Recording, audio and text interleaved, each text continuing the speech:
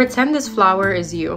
You've made it to like here, but you realize that you almost couldn't progress in a way that felt right until you did a little more digging. And then essentially through acknowledgement and through conscious effort and increased awareness, self-awareness, and some growth and some healing, this is now how you look like after that healing process. You have come so far, you have achieved things, you have overcome things.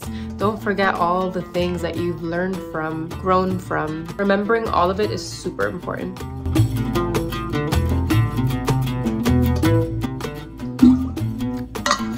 Listen, if you take one single thing from me, let it be this. Your past has no business, none whatsoever, effing with your future. You should never forget it. You should process it. You should learn from it. You should heal from it. You should carry inspiration from it, and it'll make you who you are. But your higher self, the visions and dreams that you have for yourself that are going to require you to level up a little bit, to elevate a little bit, to grow a little bit, to learn a little bit, that's not going to happen if you're giving your past way too much power. That'll be the ish that is setting you back years without you even realizing it. You're just the right journaling session, the right meditation hour, the right hike away from unearthing some deep truths. They're just gonna like hit you. It's like a brick of clarity. It just hits you in the head and you gain new perspective on things, and you're able to correlate things and learn from them and improve and move forward.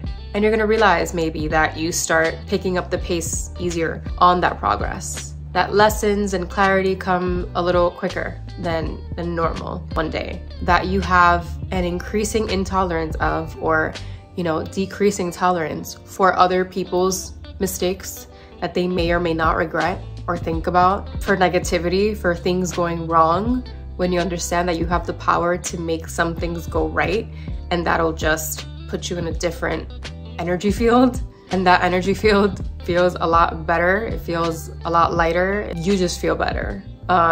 There's really nothing more powerful than that. And this is for any form of trauma or, a bad past that you regret or something, or as simple as, you evolving in your life and constantly being in motion versus getting stagnant, and just, for people that just want to make sure that they're moving forward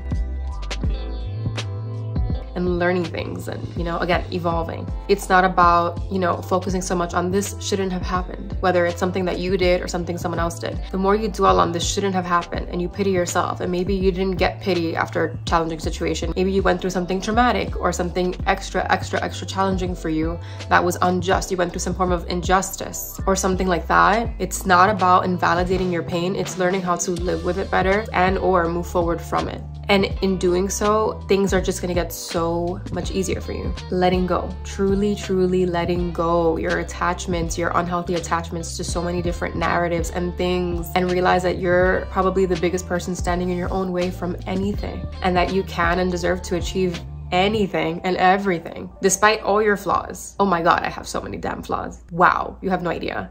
Or maybe you do, but I have a lot. But even with that, there are many beautiful, unique qualities, maybe even admirable qualities that exist in conjunction with, or, somehow in alignment and balance with those darker parts of you, or those weaker parts of you, or those that you prefer are not as showcased as others, right? There's so much more to you than that. And the sooner you focus more attention on what you can do, the change that you can affect, the beautiful things that you can choose to bring into your life, the beautiful narratives and beliefs about yourself that you choose to commit to, perspectives in your head, the open-minded parts of you, the parts that allow yourself to experience joy and peace and pleasure, the less you give into worry or doubt or insecurity or fear or regret, pain, the more you resist these things, the harder it is. You have to accept that all of these things are a part of life without being unloving and unkind toward yourself. That's important. But come to understand that as bad as that was, or as bad as that still feels, that is not all there is to you or your story. How many things are you embracing or approaching in your life from a tainted perspective? Like a new opportunity arrives on your door, or a new idea, or a new person, a new friend, whatever it is, and you are already receiving that in a way that is not conducive to your higher self or to your progress or growth, or you're limiting yourself from extra opportunities, basically, and from just feeling more good feelings on a more regular basis without being swept away by, you know, inconveniences. And then you get harder lessons and harder challenges, but with each one you realize, well, I'm a little more equipped than the last time to bounce back from this. And you actually embrace the parts of your past that allow you to continue growing and thriving and not repeating the same mistakes. If you have truly learned that something was a mistake or just an unfortunate event, that's all it has to be. It doesn't have to grow from there. It doesn't have to become anything else. It is a fact of, it happened, I made a mistake, or that person made a mistake a long time ago. Do I want to keep carrying this? Do I want to keep moving forward with this? What is this offering me?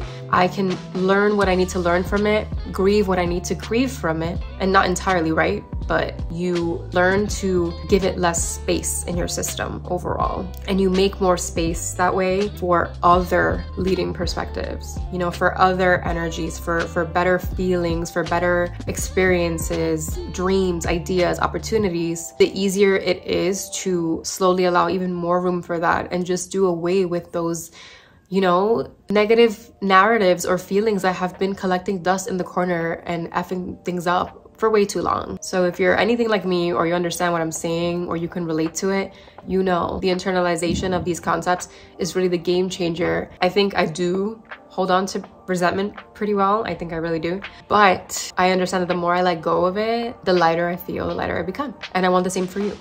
Dude, how ironic that I'm talking about this, and the first page that I opened in this book that was like just in the corner looking at me like, hey, you haven't opened me in a while. I was like, let me see what page I left off on. The first thing I'm reading, where I put my bookmark, is, listen to this, you too, Aurora.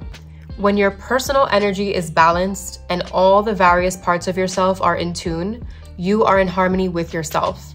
That's harder to achieve than it sounds. We all possess traits that we dislike and wish we didn't have. It's important, however, to acknowledge those bits of your personality and spirit, for if you deny them, then you are attempting to reject a part of yourself and thus deny part of your own energy. This is The Green Witch by Erin Murphy Hiscock, I think is how you pronounce it. Ignore my nails.